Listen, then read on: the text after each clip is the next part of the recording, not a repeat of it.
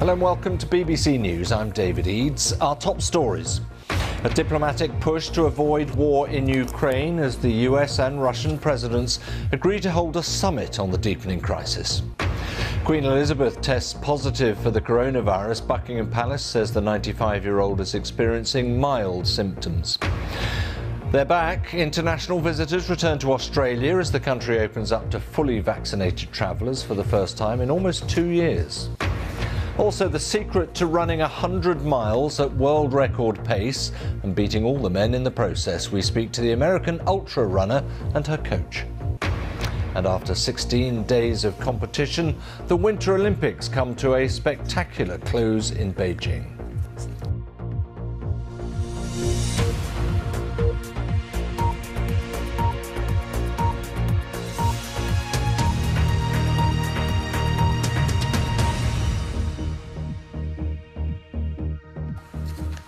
Hello, thanks for joining us. Well, it would appear the groundwork is being laid for a diplomatic summit aimed at avoiding a war in Ukraine. The French President Emmanuel Macron has said that both Joe Biden and Vladimir Putin have agreed in principle to meet to discuss the situation. Mr. Macron's office said that a meeting could only take place if Russia doesn't invade the country.